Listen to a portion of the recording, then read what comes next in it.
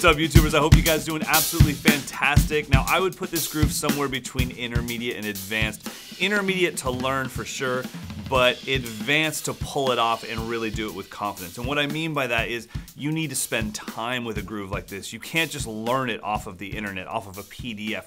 You have to fellowship with it. You have to play with a slow click, a fast click. You have to play it with drumless tracks, because if you don't, what's gonna happen is you'll be on the gig as an intermediate drummer, and this is fine. You're golden. Everything's good. You're feeling sweet with this, and you're like, you know what? I think I'm gonna do that groove that I learned on YouTube. In 1, 2, 3, 4. Yeah, I'm good. And that's why it's so important not to overlook things like this. This is the real stuff. This is a usable groove. And like I said, it's just funky enough, it's just syncopated enough, there's enough ghost notes and enough texture to make it extremely hip in a basic situation. And speaking of situations, when would you use this? I would say this would be a great bridge groove for sure, or a great verse groove. I definitely wouldn't use this as a chorus groove or a payoff groove. But as a verse groove, maybe putting the right hand on the rack tom rim, that would be really cool. Or like I said, as a bridge groove where you've been playing a straight pop beat the entire song and you just need a little break, taking out that backbeat on 2 and only having it on 4. That'll really give you something unique to help the song out. Now, last thing before we jump on the kit and learn this groove, I would love your feedback on this, so please answer in the comments. But I've been on a hunt for a few different vintage drums, and I was thinking about maybe making some vlog style videos, taking you guys with me, taking you on the drive, telling you what I'm looking for, going through the shop. There's a few shops in Northern California that I can actually drive to that are actually open, and I could bring you guys along with me. And I'm just wondering if you would like to see that type of content on this channel. If so, please let me know. Also, speaking of this channel, please subscribe, please hit the bell notifications, and please like the video. Now let's jump on the kit and learn this groove. Juno, do you want to learn this groove? Hey, do you want to learn this groove? Come on. You got. Thank you. That was awesome. How did you just find my Adam's apple so fast? You didn't even look. You just knew right where it was and punched me. Anyways, I know you guys need to see your Juno, so here you go. I know. Don't tell me about it. Oh my God. Don't tell me about it, tell them. I love you too. Okay, I'm gonna go teach. You can learn this groove too? Okay, I'm gonna go teach. Bye. All right, so quickly, let's just refresh what this groove sounds like.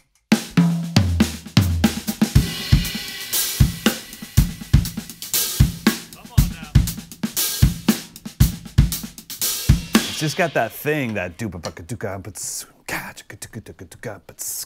all right, so I think the best way for us to learn this would be 4 notes at a time, because it is heavily syncopated. And if you don't know what syncopation means or what syncopated means, it means any group of notes that is not evenly spaced. So just straight eighth notes are non-syncopated, but as soon as you put a couple rests in there, bop, bop, dot, dot, dot, dot, dot, then it's syncopated. So this is a heavily syncopated groove, so we're gonna learn it 4 notes at a time. Let me explain it real quick. First 4 notes, we've got bass drum in the right hand, gonna accent that right hand, followed by 2 ghost notes and a kick. Not too bad, right?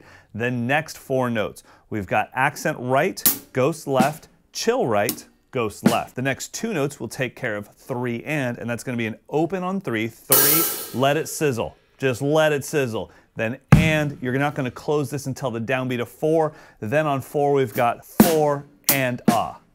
4 and ah. So the whole thing goes 1 E and a, 2 E and a, 3 and 4 and a, 1 E and a, 2 E and a, 3 and 4 and a. Let's build it 4 notes at a time. You gotta do it with me, I'm out of breath. 3 E and a, 4 E and a.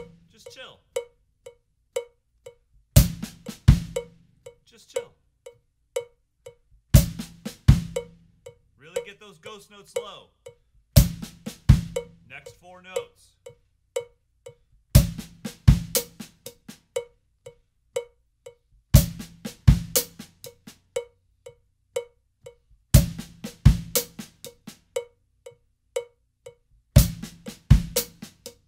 Next 2 notes.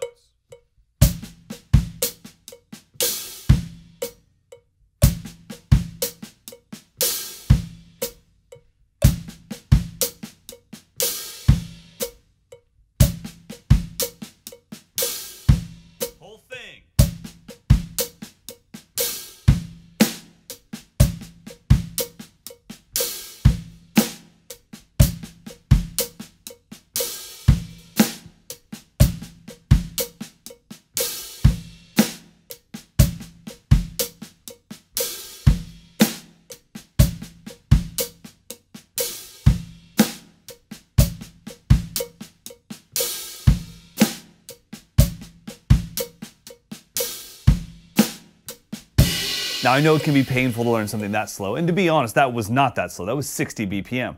But keep in mind, when you learn something that slow, it allows the notes to be spaced out so you can really give every single note the attention it deserves and really clean things up. That way, when you do speed it up towards your goal tempo of whatever the song is, it's gonna feel a lot better. If you learn it fast, then what's happening is you just have all this slop really close together, and it's not until a producer or an MD pulls that stuff apart and goes like, yeah, you're all over the place, man. So you really wanna work on getting it really dialed in slow, and then when you speed it up, it'll be just as clean. So our goal tempo on this one is 110 BPM. Obviously, I think it sounds good anywhere between 90 to 120. And if you're down around the 80, you should try swinging this as well. But we're gonna give it a shot at 110 BPM. You gotta do it with me.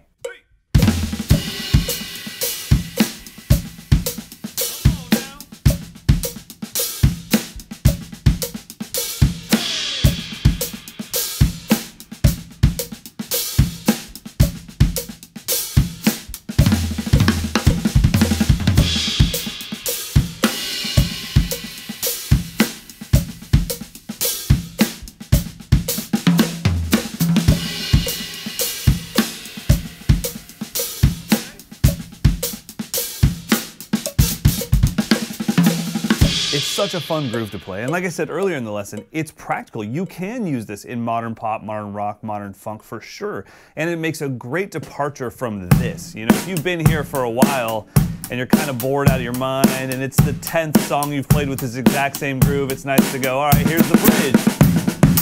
Come on now. I should have turned my vocal mic off, but whatever, we're leaving it. This is what my drums actually sound like. Come on. Hey! And yes, as somebody that has a presence on Instagram, I know how tempting it is to hear something like this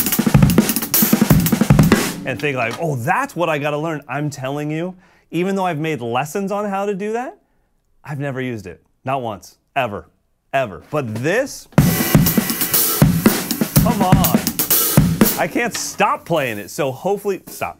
I'll give you $1. So hopefully you will practice the heck out of this groove, and if you liked this groove, there are a ton more lessons about grooves just like this on mikeslessons.com. I will put the link to the courses below. There's also a link to my metronome below. It's not my metronome. I actually don't even think it's that great of a metronome. I just like the colors and the simple interface. That is all. It doesn't even do half the things that modern metronomes do, but I like the colors, so that is it. All right, YouTubers, I hope you had a blast. Like I said, I hope you practice this, and I hope you will take a few notes and change them just a little bit and make this thing your own. It is cool to learn this groove from me, but it's a lot cooler if I see you play something, I'm like, what was that? And you tell me, oh, that thing you did on YouTube a few years ago, I turned it into this. That is the dream for me as an educator. But until next time, have a great day, guys.